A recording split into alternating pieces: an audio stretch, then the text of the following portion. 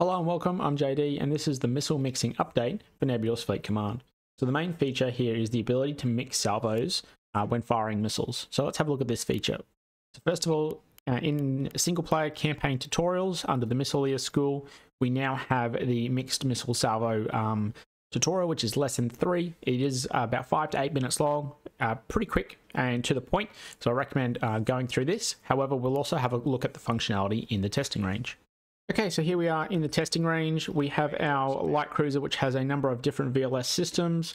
So the VLS 2s, 3s, and 1s. This will also work for container modules for the OSP and any of the and for the SLO, which is able to equip the vertical launch systems as well. It doesn't work with the MLS, just for a little bit of a differentiation. So you can access the feature by right-clicking on a track to fire it in the track position, or right-clicking into empty space to fire it positionally. Either way, it'll open up the weapons menu and you'll see all the missiles that are currently equipped onto that ship. Now you can utilize this feature in a formation, but each formation will need to have the exact same missiles in order to fire the salvos.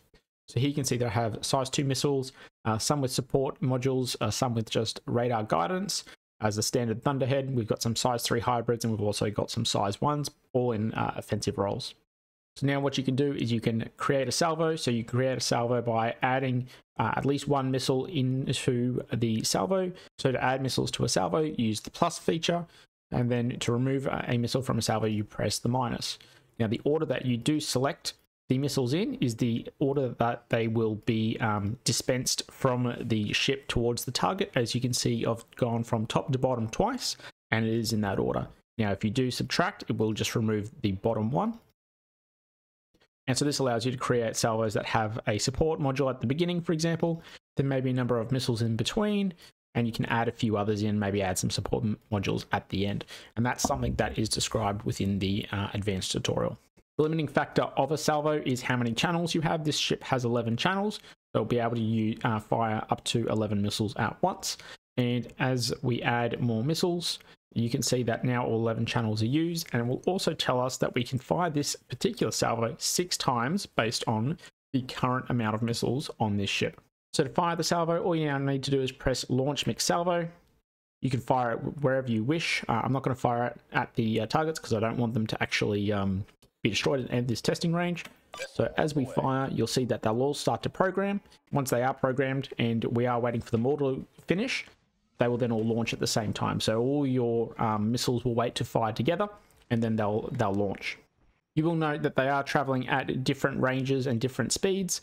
One thing that you do need to consider when you are using this feature is make sure that the speeds are either about the same if you want them to land at the same time, or if you want one to particularly go ahead. Maybe it's a support module, it's designed to have decoys, it's designed to soak up the point defense of the enemy. You want to make sure that one travels faster than, say, perhaps your damage deal, which maybe you want a little bit slower, so it gets there last. Also range, if you're firing something at 12 kilometers and something at 3 and you put them all into a salvo together, it's actually going to make it a little bit harder. Then what's going to occur is obviously some will be able to make it out towards that max range, and some will just harmlessly explode. So make sure you're taking that consideration into firing. You should still get the warnings for range if you are firing too far, or you start to position too far out. If you want to refire that salvo, just right click again, either on the track or into the space, and you can click and fire again. If you do want to have a different salvo configuration, just come into weapons. Instead of having to remove them all, just select your new configuration. That's going to overwrite the bottom one. There's also now a change to the icons that will appear on a missile. So I'll just fire a single Thunderhead here. As it comes out, you'll see that there is a green icon, so it's just launching. And once it actually gets to its final waypoint, which we put here, you'll see that the icon now changes to effectively like this windscreen wiper, which is effectively showing, if you've ever seen the old movies with radar, it's like that radar pass. It's looking for a target. You can see here that the seeker is activated because the cone is being drawn onto the tactical view of the map. And what we'll see now is if I just unpause it or return it to normal speed, once this finds its target, so this cone enters one of these or touches these ships, it'll change from a seeking down to a lock. So here you can see that the So here you can see that the symbol has now changed to a green target. That's confirming that this seeker has now locked onto this target. If this ship here was to deploy countermeasures, which there are none, and it was to, or it was to get jammed or something like that, you'll see this icon change appropriately. You can see there that it found the better target. Instead of selecting this first one where the orange line was drawn, it's now gone off to the second target here, so it's identified the better track. And just back to the radar thing, if it does get jammed, you'll see that there is a red jamming icon there. So you can see it switching. Now you can see, so this is a really good opportunity to see how seekers interact with ships in testing ranges, so that when you have things like primary, secondaries, validations, etc., you know exactly what that seeker is doing, and you understand a little bit more about how this is all working together within the game. So there's a new mount for the Alliance to add to their repertoire. So this is the TLS, or the Turreted Launch System. It functions in a similar way to the VLS or the CLS, the vertical or the canted. So this is for size 3s. You can equip size 3 hybrids, and you can also equip mace torpedoes, which have had a bit of a buff. It does now allow for this to turn around. If I just select the ship, and we can set the ability to fire just off to the side like that. You can see that we'll now be able to turn around. It rotates pretty quickly. There are no buffing modules on this, and it should do a hot launch here at some point. It's just programming the one missile, even though it's not showing it down there for some reason. And we'll just wait. There we go, and off it goes. So if you've set these to hot launch, it's probably going to be a lot better as they fire out of the tubes. This one here, I think I've set to cold launch for some reason as part of this test.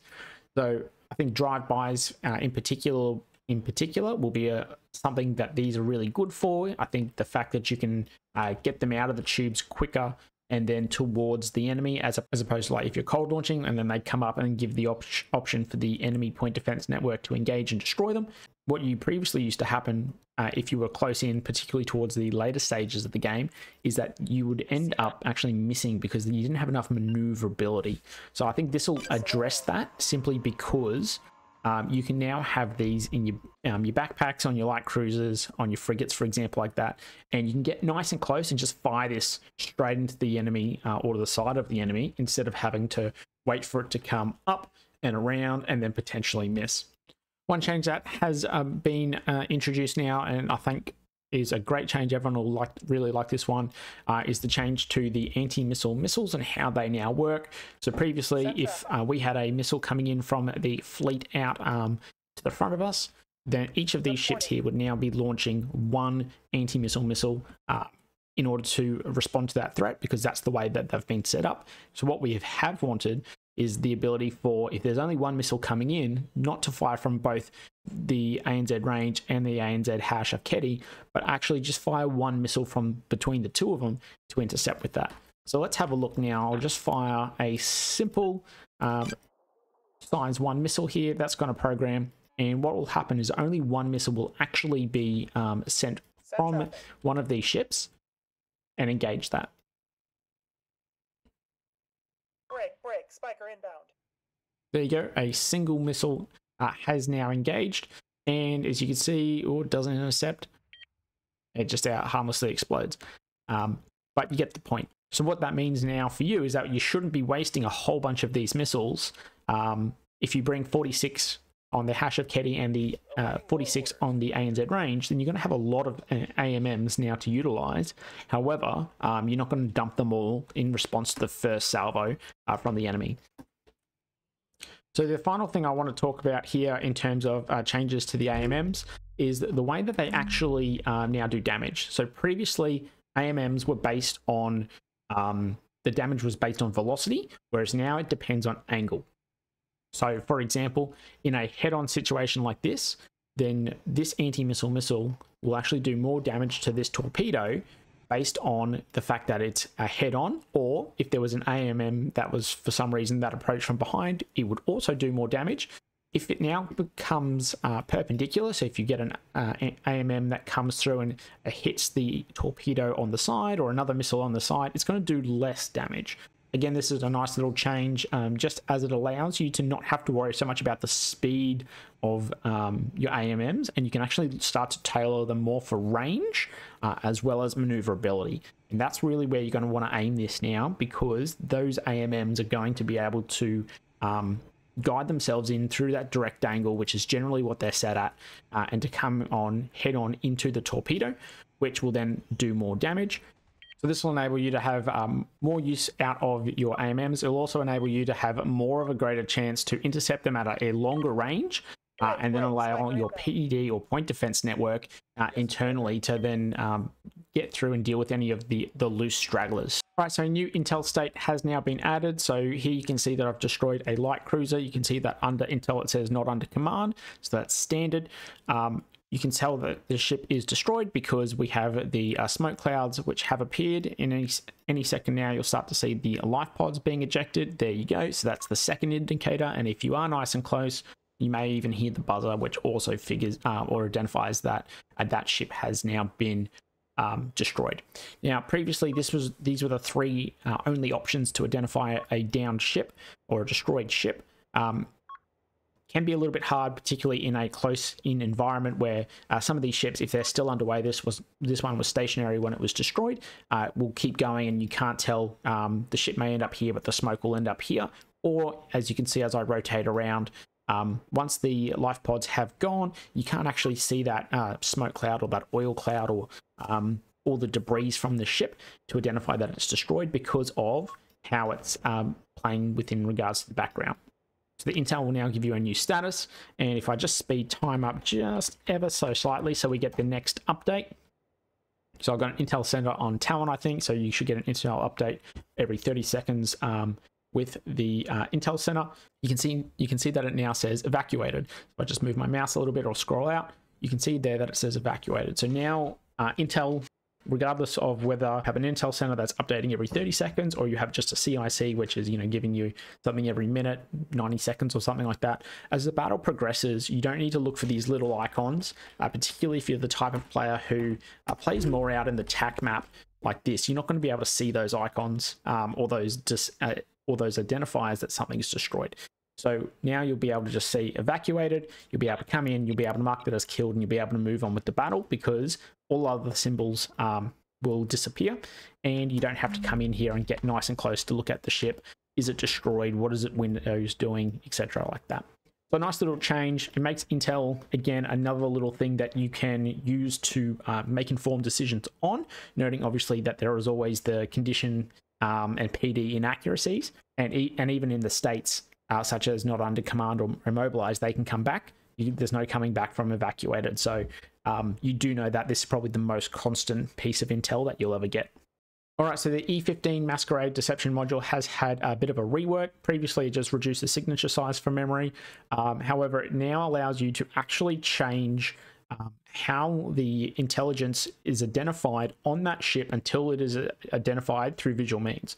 So we can have a look here. By presenting a deceptive signature, the module can fill enemy intel, effectively making a sprinter look like a Solomon. Note the signature modification can also work down the size hierarchy, so you can have a Solomon look like a sprinter and a sprinter look like a Solomon, but the Masquerade is unable to reduce radar signature size, and you'll be able to notice through a discrepancy in detection ranges. So what is that saying? Well, it's saying that on this light cruiser, I can have this appear on the intel as a sprinter as part of those initial updates, or a Solomon, or I can even have it as a destroyer or something else. However, my radar signature size isn't going to change. So those savvy commanders will be able to identify how fast a ship is normally moving. So if something's moving at 40 meters per second, chances are it's not a battleship. And you'll also be able to determine based on detection ranges. So if you have a Solomon and you're saying that it's a sprinter, then and you're appearing at the maximum effective range of a radar, which heavy cruisers and battleships are generally identified at, chances are you're not going to be able to, chances are that's not going to be that sprinter. So when you are using the deception modules, you do need to be aware of what you're saying it looks as, and then how you're actually playing with that ship. So sometimes it might be worth actually saying, that this light cruiser is a heavy cruiser, because it's more believable that a heavy cruiser could be going slow enough for a light cruiser, or you could have a couple frigates that are just going fairly slow, maybe 2/3 of speed, to appear as Axford over on one side of the map. So it looks like that you're concentrating your force over there. In actual fact, all your Axfords are on the other side, posing as Rains. So you can always do something like that. Just be aware of how they play. One thing to note, now I've got 3 deception modules onto their ship. Now you don't activate these, they are always active. And you can effectively really only be 1. So here, even though I've got 3, I'm actually wasting 2 because the way the game picks this up, it's going to look for this first Masquerade and say that's what it is for the game. So when we go in and show the demo, it's going to appear as a sprinter. I'm effectively wasting the points, the energy, and the mount slots for these other 2 modules. So just be aware of that when you're designing it. Just put 1 deception module per ship and no more than that. All right, so we're in here now that you can see that this ship here has the deception module. And if we just have a look a little bit over here, it's track 5589, which is actually going to be the one that has the deception module for the enemy. So we know that these are both light cruisers because I've loaded in the mirror fleet. These are both Talon and Tooth over on the opposing side, and we can see that they're both warships. If we just speed up time, oh no, we don't need to. So there you go. That first packet is being shown that the warship is identified as a corvette. If we just keep going like that, the intel should change the corvette to a sprinter. There we go. So even though these are both light cruisers, we know we've been told that the information on one of them is that there's a corvette and a sprinter and a light cruiser and a voxel. So how do you get through the deception methods? Well, the only way to actually do it is not through intelligence, but actually driving your ship close enough to be identified or to visually identify the enemy. So if we speed up time, we're just going to drive the light cruiser forward. Note, here we go. You can see that this here says it's OSP Talon, and as we get within visual range, and we are now within visual range, you can see that it now changes to voxel, and that's now the light cruiser. So for the rest of this game, even if I was to now stop and return backwards, Commander. Moving out. well, again, let's just speed this up so that we lose visibility on these. It's now that we've gained visual confirmation that this is a light cruiser, when we move our ship and we lose visual, it's still going to now show up as a voxel. So no matter what you do now, once you've visually identified something, it'll then, the deception's broken. You know where that track is. It's 5589. Now, if you do lose, now something I haven't tested, but I have a theory on, is that you can lose tracks. Track numbers can change. If you do lose the track on the screen completely, and then it moves, I think it was 2.5 kilometers from the last position it was identified at without being re-identified, you'll get a new track number, which may actually reincorporate the voxel, or that may reincorporate the deception module. So let's just have a quick test of that. So I'm going to send this one all the way back here and back. And let's see the results.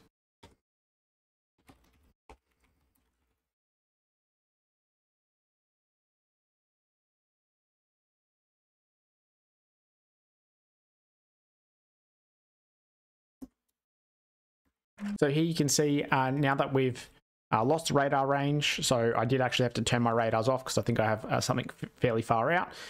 It had 5589 as a track. It's now come in back as 7251, noting that there's still only 2 ships. It's now reactivated the deception module back to Corvette. If we were to drive forward again, we would then identify this once again as the light cruiser.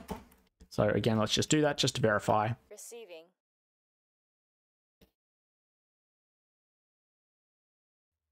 So again, light cruiser, sprinter.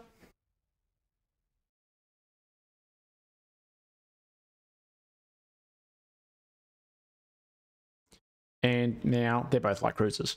So if you do manage to slip away from the enemy for a while from detection range, you will be able to reactivate those deception modules, giving them a little bit of further utility later in the game.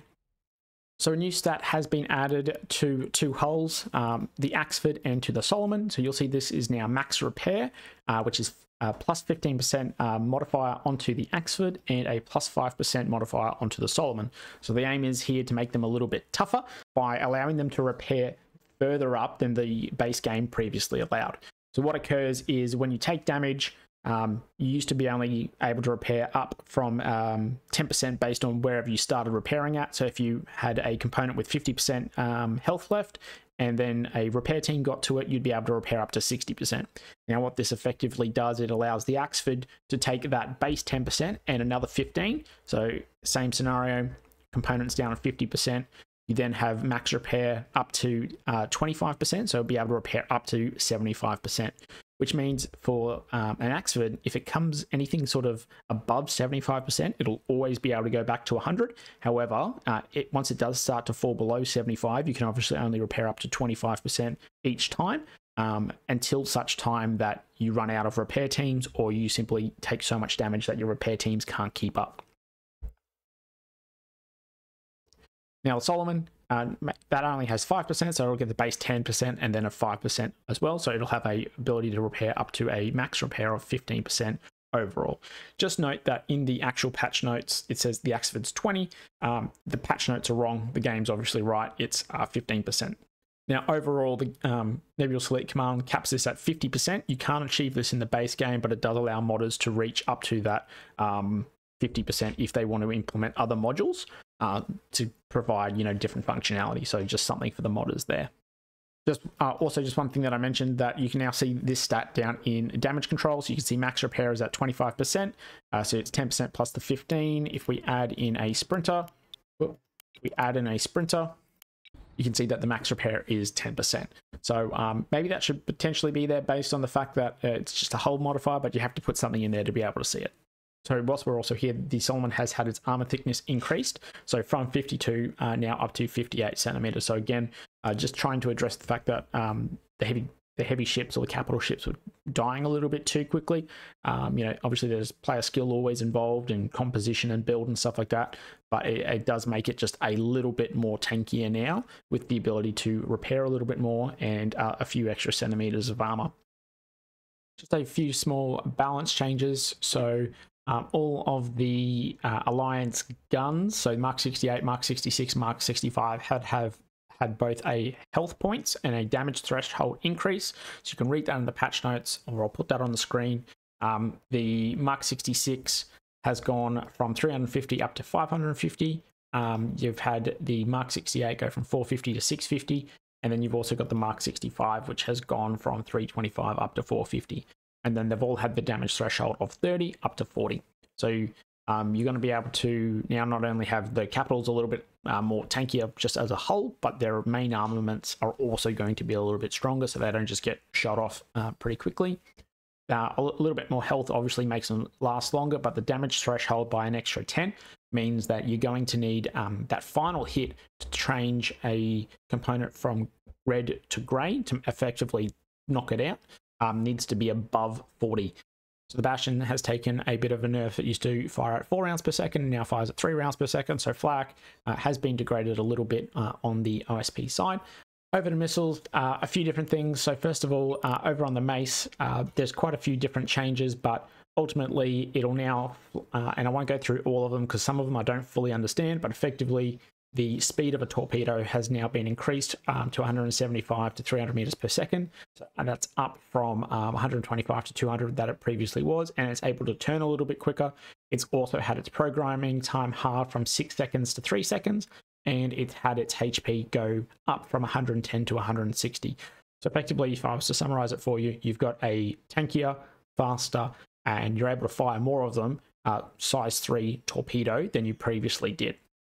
So if we were to have a look at support module changes, both the size 2 and the size 3 missiles now allow you to put support modules into the body of the missile. So you don't only just have to have offensive size 2s, you can actually have size 2s that are simply decoy launchers or cluster decoy launchers or jammers, which have all had a bit of a change. In the Pylum in particular, you can put a decoy launcher. You can also then add in something such as a self-screening jammer, and then have it also be directed and cruise guided. So you can effectively build, now this is quite expensive and I don't think you would actually maybe do it, but you can have a fairly configurable size 2 or size 3 missile now. Whilst we're here, if you do select a decoy launcher or a cluster decoy launcher, Each of these ticks here, so going from 1 means you'll have either 3 decoys or 6, depending on which one you select. Then each tick will then give you another set of decoys. So here, if we're on a size 7, then you're going to get 21 decoys being able to be fired from this pylon. So you do pay for it. However, you do get the benefits of it. So the self-screening jammer has had a boost. Its power has gone up. Its radius has also gone up. Well, this is the one that provides a radar jamming bubble around it. Great to protect your other missiles. And the boosted self-screening jammer has also had a buff, quite significantly actually. So this is the one that produces a cone out to the front of the missile. So its radiator power has gone up significantly from 0.5 to 5. Its range of jamming has increased by 1 kilometer from 4 to 5, and its field of view has doubled from 10 to 20. This one now also will be able to rotate the self-screening jammer 30 degrees onto a target. So as you are flying towards an enemy, this self-screening jammer is going to be able to flick onto that target and start jamming before the actual rest of the missile body has rotated around to start to engage it. Now, I haven't been able to replicate that too often, so that's why I'm not showing it. However, it is something that I think between these two and the way that we now have the mixed missile salvos feature being introduced, you may actually see a lot more of them as they can be used to now cover the approaches of other missiles as they come towards the target, throwing off the radar-guided AMMs, as well as throwing off the PD of a particular ship as it closes. So one thing that has changed, which makes them a lot better, is the fact that they now activate their jamming the moment they get out of the ship, or the launch ship, I should say, whereas previously what they did was they activated as they got through that last waypoint, which meant most of the time they were in flight, they didn't really do anything for you, whereas now they're actually providing utility the whole way along. And I think you'll probably see a lot more of these, which means that you actually see the old riposte with which is command guided actually making a return, because it's not going to be comms as it won't be radar jammed. Obviously comms jamming will still throw these off, but I don't think that's very prevalent within games. Right, that's it from me. I hope you enjoyed this update. I hope it gives you a number of different options to play with and brings a little bit of freshness to the game. It's good to see that the minor updates continue, and I believe the Conquest update is still progressing. So hopefully we get to see more of that in a future devlog. But thank you for watching and take care.